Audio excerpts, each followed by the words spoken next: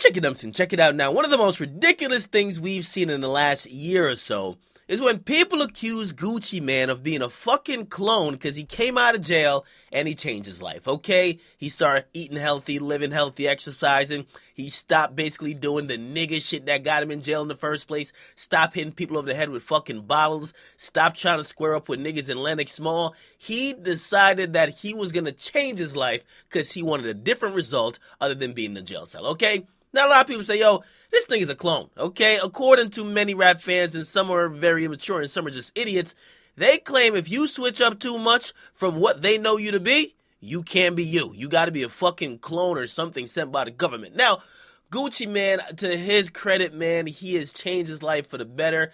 There's nothing but kudos and salutes you have to give to Gucci Mane, because Gucci Mane, he has really changed his path, okay? I mean, nowadays you'll see Gucci Mane tweeting out inspirational tweets like he's motherfucking Rev Run. He's, of course, a great family man, works out all the time. He ain't trying to beef with everybody. He ain't going on incoherent rants on Twitter no more. Apparently, he's not on any type of drugs and doesn't have any urge to do it. I gotta congratulate this guy, okay?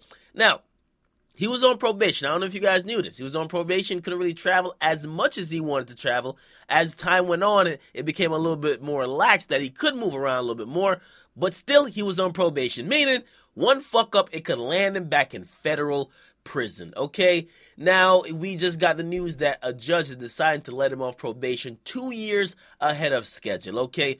Guwap's lawyers filed paperwork in Atlanta court asking the judge to end the rapper's supervised release / probation because of how well he's performed on probation. And the judge agreed. The judge said, yo, this guy's a changed guy, and we don't need that probation program to still monitor this guy, especially when he's such an exemplary member of the community, okay? So basically, after September 19th, he will be no longer in house arrest. He will be able to travel where he wants to travel. He still can't go to Canada because they don't accept felons over there, convicted felons.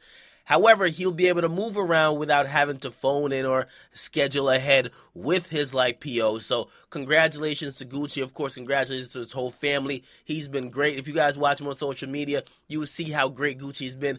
And I think he's setting a great example for veterans in the game, okay? We don't want to see the veterans looking cracked out, still trying to fight and acting immature. Gucci was that when he was young.